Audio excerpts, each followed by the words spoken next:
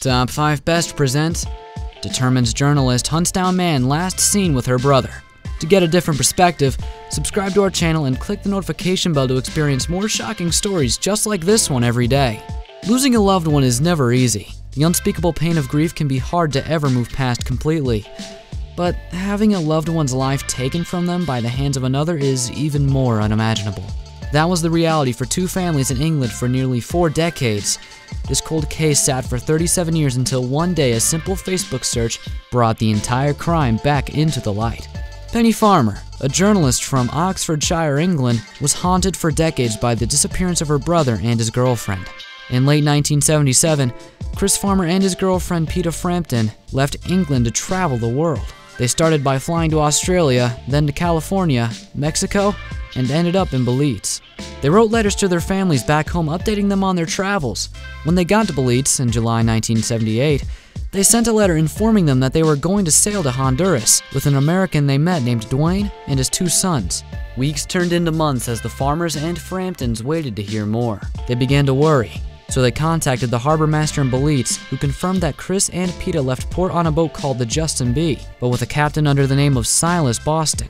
They were also told that the boat returned, but Chris and 𝗬𝗶𝗱 were not with them. Confused, they contacted Honduras officials and learned that their visas were never used to enter the country. The UK Foreign Office was contacted and an international investigation began. Several months passed with no leads until they were finally able to track down Boston, the boat captain, in Sacramento, California. The British Consulate General questioned him, but he claimed to have no idea where Chris and 𝗬𝗶𝗱 were. Unable to prove his involvement with the disappearance, officials had no choice but to let him walk. The Farmers and Framptons refused to give up as they waited for justice to be served. Finally, in early 1979, they received the news they were dreading the whole time. Fishermen off the coast of Guatemala had reported pulling 2 corpses from the Caribbean Sea. Guatemalan officials used dental records to help prove the 2 bodies were, in fact, the remains of Chris Farmer and 𝗞𝗶𝗱𝗵𝗁. Further investigation by the Guatemalan government never happened. The 𝗬𝗲𝗏 was never swabbed for evidence, and Boston's 2 sons were never questioned. 𝗖𝘂𝗴𝗵𝗁 seemed to vanish from thin air and the case went cold. There was nothing more to do but to try to move on with their lives. Penny did her best, pursuing a career in journalism in the hopes that she could help other people solve mysteries in their own lives.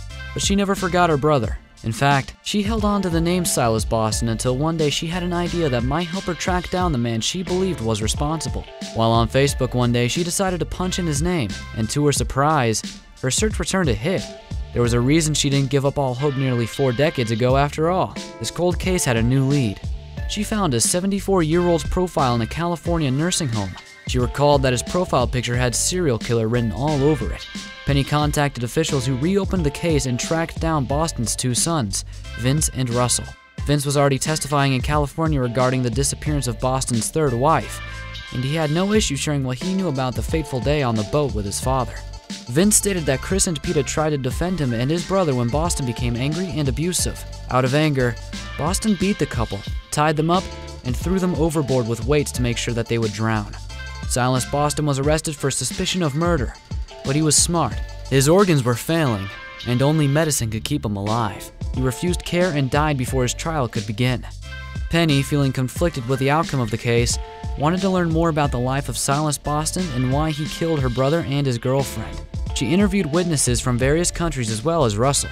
She learned through Russell that Boston confided in him about committing 33 total murders over the course of his life. If this is true, then Boston was one of the most prolific serial killers of all time in America. She compiled all of her research into a book titled Dead in the Water. She recounts Chris and 𝗞𝗶𝗱𝗵𝗁's life and their untimely deaths. She hopes that her words stand as a memorial in their honor. They had so much more to give. Unfortunately, 𝗖𝘂𝗴𝗵𝗁 never suffered the consequences for the crimes he committed. Penny is finished with her research, but she has helped open the door for others to dive deeper because, in just the blink of an eye, your entire life can change. Thank you for watching. Tap one of the 2 videos on the screen for another shocking story.